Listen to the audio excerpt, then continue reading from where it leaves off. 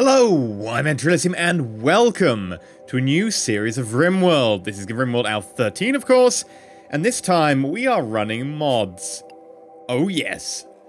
Quite a few mods. Actually, if you want the full details, either you could pause it here or look down below in the description for a list of mods.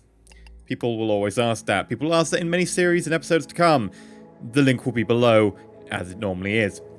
So, we're going to first of all create a world. Now, people have said that they want to see the world creation so that they can create the same world and play on the same map, and presumably do a lot better than me. So, our seed is going to be Seedy McSeederson. Yes, I come with these on the spot. You can tell. Let's generate. Oh, interesting. Okay.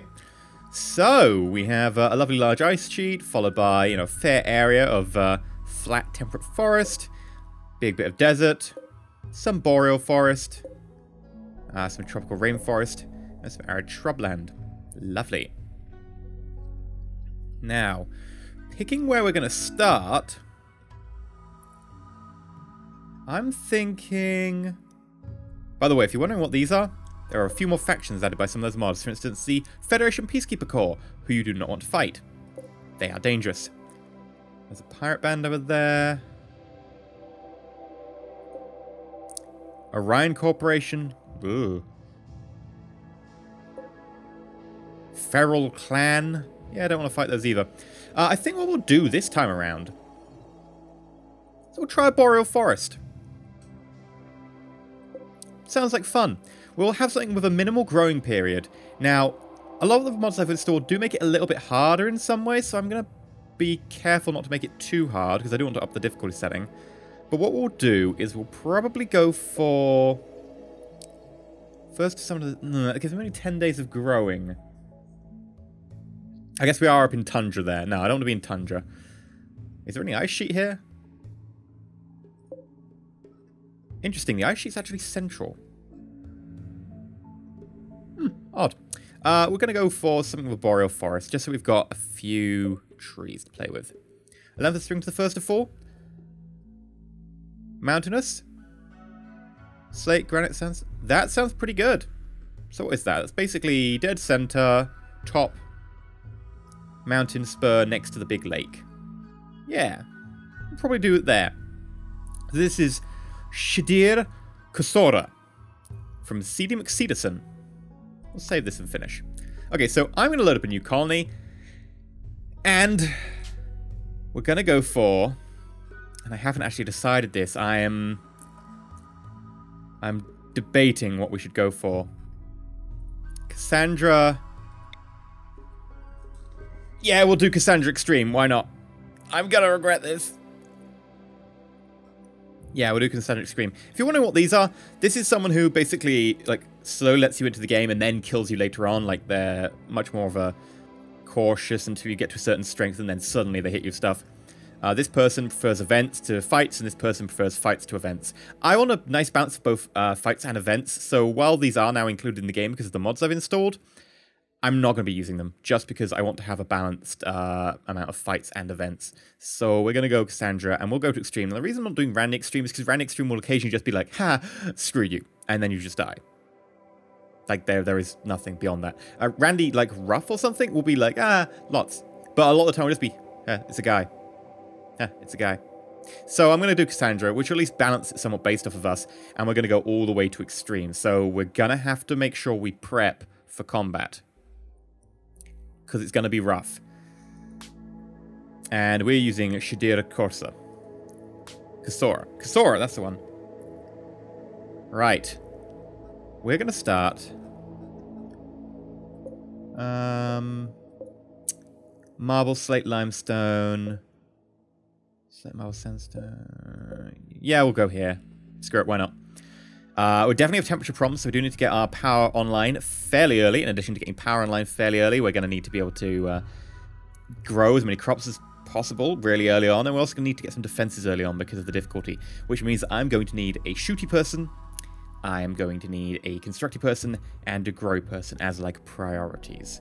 So select the site, and I'm probably going to regret this. EDB Prepare carefully, isn't it? Yeah, that's one of the mods I normally use. Isn't yet updated. It's partially updated, but it's still in the beta phase, and I decided I didn't want to risk installing it if it's only in a beta phase. I'm going to start playing around with the characters, and I'll show you them once I've done all the randomization, because I want to try and get a good mix. Okay, so welcome to our team with Sakuli, who used to be a shelter child, then became a geologist. She grew up in a toxic world. She received a comprehensive education, but no opportunity to do physical labor. And, you know, after growing up on such a toxic world, she didn't really manage to get out much. She really wanted to learn about, you know, rock morphology and stuff, because they spent a lot of time in the tunnels on her world. And, of course, you know, she was very much an intellectual, and she really wanted to learn about how they tunneled and how they built in different places. And, of course, they're very survival, depending on the rock morphology. If the rock, you know, caves in or whatever, not only is the caving going to be fatal, but the gas from the world itself is toxic. So, obviously, Sakuli decided to be a geologist because of that. Masochistic. You know, maybe just being brought up underground in a kind of weird situation with a lot of people around and constant, you know, hardship and toil. Maybe it's kind of unhinged a little bit. Steadfast, though. Maybe, you know, the diversity really has been fine. 52. About double that for chronological age. She's okay. Right leg's got a stab scar. But other than that, she's basically going to be in charge of our social, medicine, mining, crafting, and research. She's also got quite a few passions, what they call it. Interested, yes. Burning. So that's quite nice. Also, Goosepig, the inventor, was a construction grunt. Growing up in his father's lab, Jackson was given a life of intellectual elite. He got everything he desired, and the price was never an object. However, Jackson did not take the luxury given to him. Instead, he pursued more physical and, in his father's eyes, lower-class jobs. So he gets a load of construction and stuff. He then became a military inventor. In a final act of rebellion, left his father's lab and joined the local Imperial military. He used his laboratory skills to design machines of war, as he was one of the best on his planet. I mean, that's pretty self-explanatory.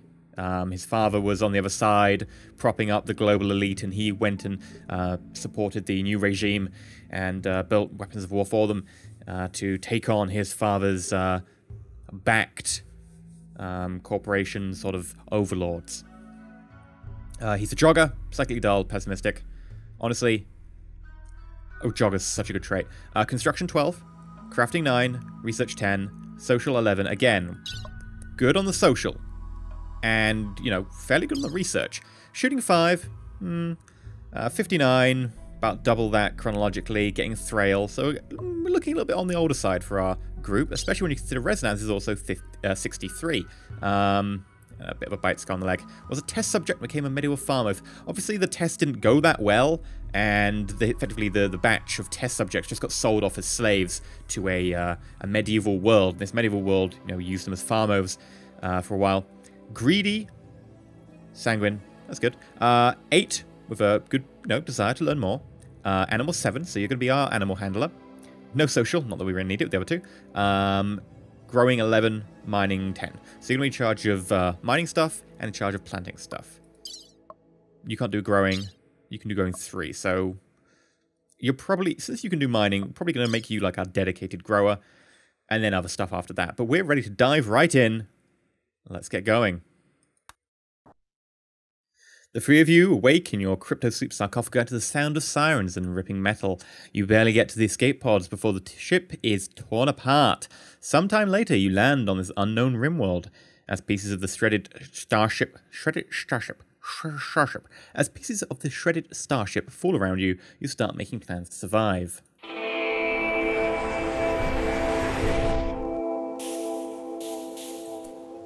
Okay. Goosepig. Are you wearing nothing? You're wearing pants. That's a start. Okay. This... Oh my god, this place is nearly all mountain. This is actually going to be fairly rough.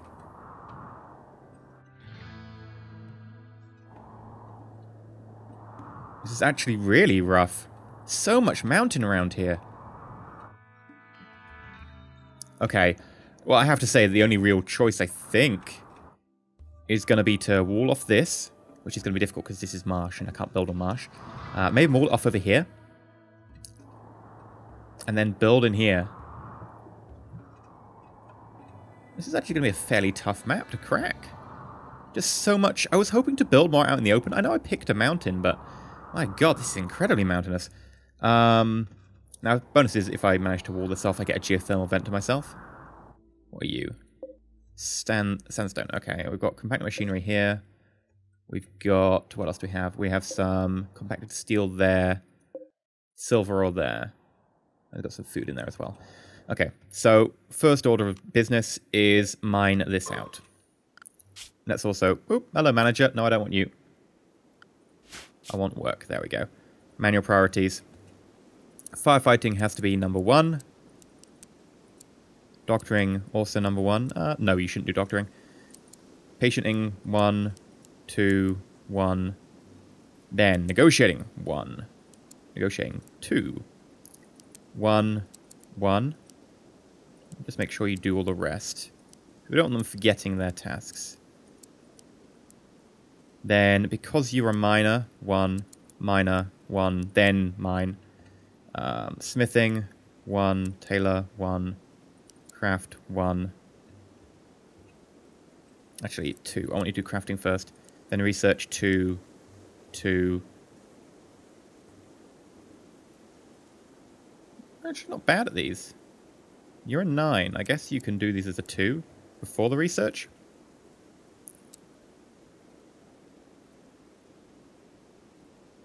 You're a 2 in these as well. Okay. That should be fine. Although, that said, we should really have hauling as a priority, so get you to do the hauling. And cleaning. And flick, everyone should be a 1 for flick. Right. So, who is my main miner? Sakuli. Now, let's also check. Did I assign them hunting? I did. I'm going to remove hunting from them for a second. Alright, Sakuli. 5, 5, 8. Right, you get the assault rifle. It's not assault rifle, it's a hunting rifle. 4, 1. Right, well, you can have the pistol. Wherever the hell the pistol is. There it is. And you can have the knife. Now, the reason you're having the knife is also you're masochistic, so you'll get happy when you're in combat and getting stabbed. For whatever reason. Resonance can do the mining. Oh, goose pigs. Yeah, goose pig, you're not great at mining.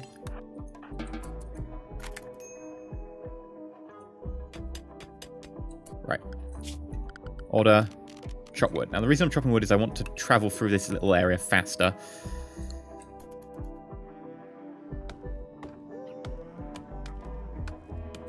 Right, let's start hauling stuff.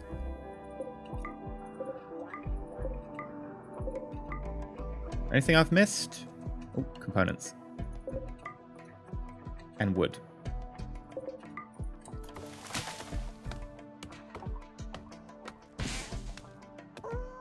Right, temperature outside is 15. Okay, first order of business. We need to deconstruct that. We then need to haul the crap here.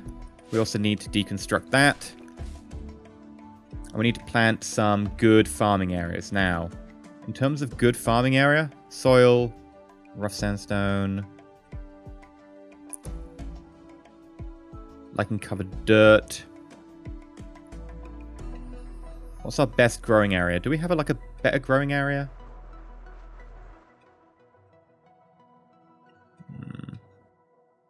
It's fine, we can always tile it with one of the mods that allows you to do tileable soil of some sort. What's it called? Furrowed earth or something? Okay. We need to set up defenses along here, mine that out. So it's not in the way. We'll use this. We need to haul that. We need to get some more wood to set up some buildings. So for now, order, structure, steel wall, wood.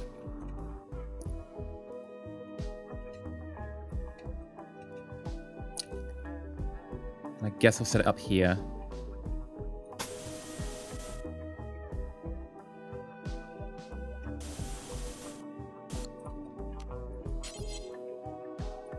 Yeah, we'll set it up here.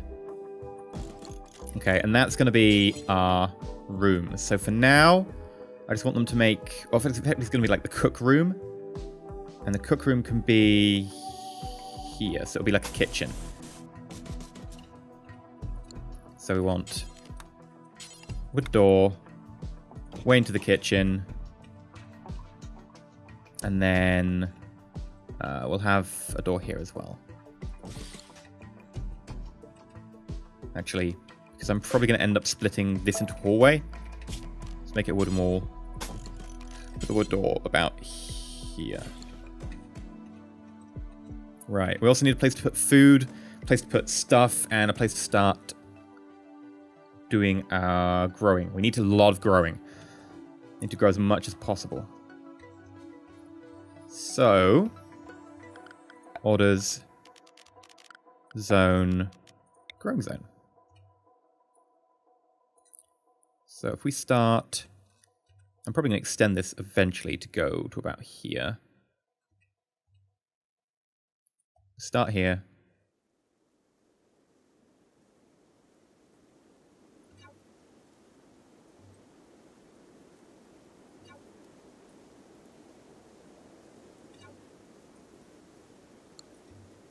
Okay, that's potatoes. That's corn. That's rice. Also, zone. Ooh, it's a dumping stockpile. And since we've got a load of our stuff over here... Ooh, hello. Compacted plasteel. I was going to put the dumping stockpile there, but for now... I might want to get to that later. Put our dumping stockpile up here. Eventually, when we actually start dumping bodies in there, we're going to move it. But for now... This is good.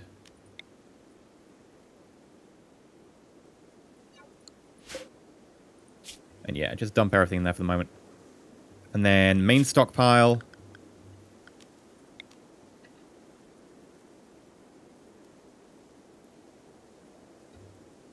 Here. And then orders will need to chop some trees. So chop wood, because we're going to need to be able to have a lot of wood available for our walls. We also need to chop any wood that's on these areas, although I think they'll clear them automatically, but I'll do that just because, you know, I feel like it. Also, get rid of that. Oh, it's not fully grown. And yeah, we'll chop the wood there to be able to get a good firing line. Okay, that's probably plenty enough for now. Let's get things going. Cuddles, the female warg. Okay, well, we'll train you for obedience. Oh, there are cougars. Female, male. Oh, we can breed them. What do you do for damage? Nice. That's a good amount of damage. I really wish there were bears. There aren't any bears. There should be bears. Come on, Boreal Forest. There'll be bears here. Elk. I'm going to have to purchase some bears and breed them. Now, I'm not going to get them just yet. I've got other jobs to do, but I would like to get them later.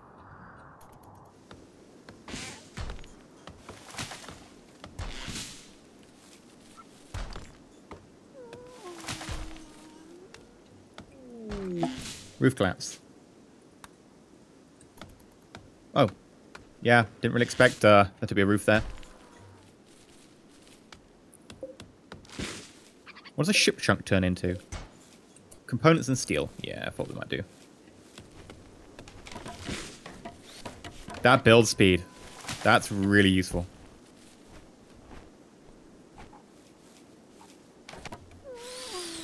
I'm actually going to take you off obedience training. We've got other stuff to do. And I also don't want to end up like feeding you packaged meals to like just teach you obedience. It's a bit of a waste.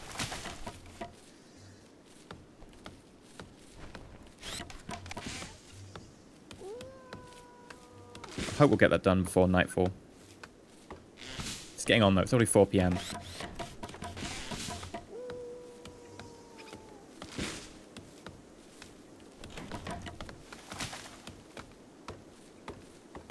Come on, so close.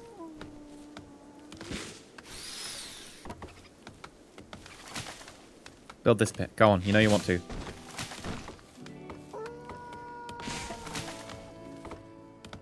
Okay, you know, you could do all the trees.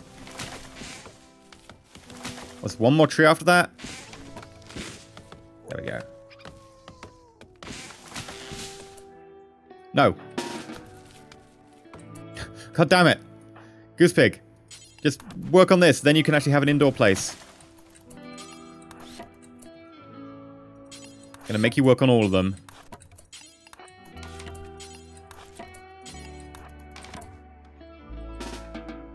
Right, and then furniture.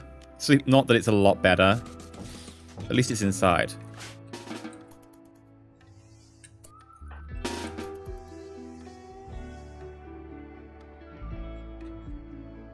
And that is our first night in Rimworld. I'm looking forward to it. It's a shame there's no bears. Definitely a shame there's no bears.